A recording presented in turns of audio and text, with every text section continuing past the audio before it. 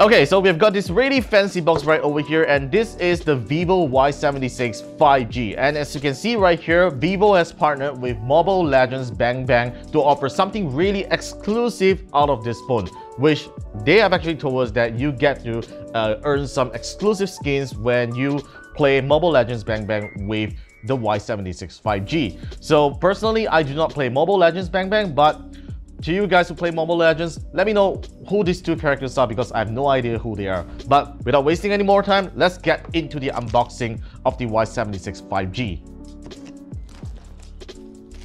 Alright, so plastic off, and we're going to take the phone out by pushing the box just like this. Alright, so once you take the cover out, there you go, and here it goes. This is the standard white Vivo packaging that we all have been very familiar with, and we are going to just take out the phone just like this. First level, you get the TPU case, of course, and you get the phone. This is it. We have it in the cosmic black color. Okay, by the way, this phone comes with 8GB of RAM and 128GB of storage, and the processor that's powering this phone is a MediaTek Dimensity 700 chipset, which is actually pretty okay. It's kind of like a mid-range chip, but it's not too bad, all right? And this is how the phone looks like. And finally, we get to check out the rest of the contents here. So what makes the Y76 5G really special here is that for a 1,299 ringgit phone, you are getting a 44-watt fast charging, which is something that's really amazing if you're someone who really wants fast charge on your phone.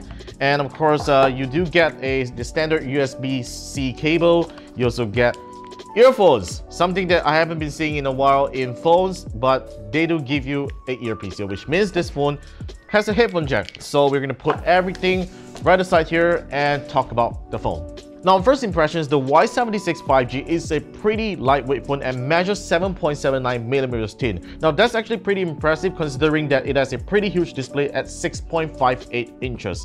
Now, on the back here, you get a really nice satin texture finish, and this cosmic black color is really nice as it shines upon the light. It goes from black to gray and gray to black, which is actually pretty nice for a phone like this. And you also get this really nice camera bump over here that isn't too thick, and I find it to be pretty premium when Vivo uses this kind of camera bump. At least it doesn't look like any other phones out there, so that's something that we have to commend Vivo on. Now, on the right here, you do of course get a shiny chrome finishing frame over here, and you get a fingerprint sensor built right into the power button, and you get the volume rockers on the right here, and they actually feel nice in place as you can really press on them properly. Now, on the front here, like I mentioned, this is a 6.58-inch display with a full HD plus resolution. So no 90Hz or 120Hz refresh rate display right over here, which can be a little disappointing for some, but I can tell you that this is not a disappointing display. As you can see, it is really bright and the colors are really great for an IPS panel. Now, the bezels around the phone here is actually a little thick, but it's not the thickest that I've seen, so I guess that's actually fine considering that this is a mid-range phone. You get a pretty standard dew-drop camera notch right over here, which we have been seeing for many years already, so that is something that we have gotten used to looking at it. So on the front here, you get a 16-megapixel selfie camera, which I've actually tested, and it looks pretty great. Makes me like a really great K-pop star. Next, let's take a look at the cameras right now. So we are going to turn on the screen recording feature so I can actually show you on screen on how it actually looks like. All right, so you do get a couple of standard camera modes right here in the camera software that includes the photo, video, portrait, and even night mode. Now, going over to the more tab right over here, you get a couple of more camera modes such as the 50-megapixel camera mode, and you do get this really nice dual view feature that activates both the front and rear camera at the same time so that you can use this phone to do vlogging if you actually want to. Now, let's do a really quick picture taking right over here and see how well the image quality looks like. Let's take a look at this box here. 1, 2, 3, ka-cha. There you go. And what we're seeing right here is a pretty possible picture. Details are okay, it's quite possible. It's not the sharpest image that I've seen, but colors are actually quite accurate considering the fact that we have studio lightings all over here. All right, now let's quickly take a look at the video mode right over here. So the video mode is pretty standard. There's not much of features that you can do with right over here. So of course you do get filters, you also get beauty as well, which is actually cool. If you're taking videos of someone else, you can actually beautify their face if you want to. So you do get the ultra steady feature, the stabilization feature, and you do also get a video resolution that's up to 1080p 60 frames per second. No 4K video recording, unfortunately, but I guess that's something that not many people do these days. So 1080p 60 frames per second is actually fine. Now let's switch over to the front camera right now. As you can see right now, the camera makes my face super smooth and makes me like a super K-pop star. So if I actually turn off the beauty effect right over here, you can actually see my facial features. There's a lot of freckles and everything is pretty ugly. So if you turn on back the beauty mode, there you go, your face looks totally perfect, it looks totally flawless. It's something that I think girls will really like. Okay, so yeah, that's pretty much about the camera of the Y76 5G, and next we are going to find out the gaming performance, since Vivo is partnering with Mobile Legends Bang Bang. But I'm not going to play Mobile Legends on this phone, but in fact I'm going to play some other things on the Y76 5G.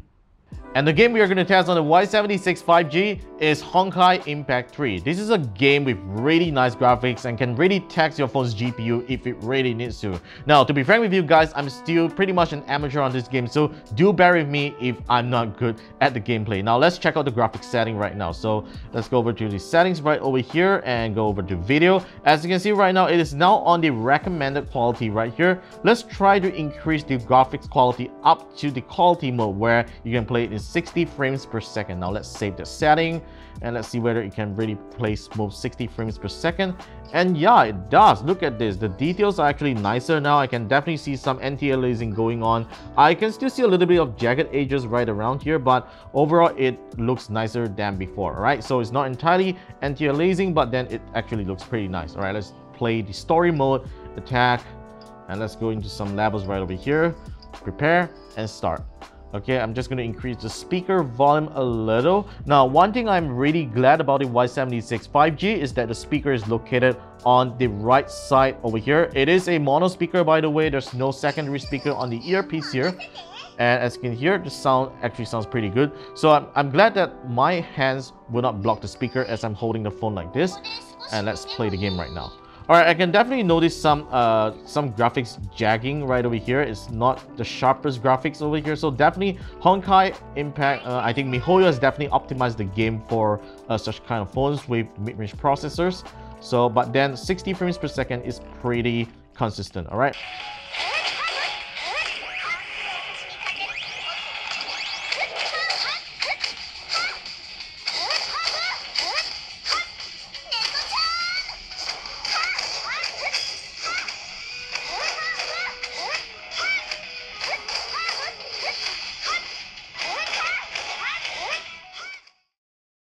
So that was a pretty smooth gameplay on the Y76 5G. As you can see just now, it handled Honkai Impact 3 like a champ, and I'm pretty impressed that the phone doesn't really get hot after some periods of gaming. It feels warm but not uncomfortable to hold. Now, in terms of battery, I believe it could last you a couple of gaming sessions because it has a 4100 mAh battery right inside here. So I think this is going to be a great phone if you don't want to spend a lot of money to buy a phone to game. Alright, so that's pretty much about my first impressions and thoughts about the Vivo Y76 5G. There will be a full review coming right up on the channel, so definitely stay subscribed for that and be sure to follow us on social media, and I will see you guys in our next video.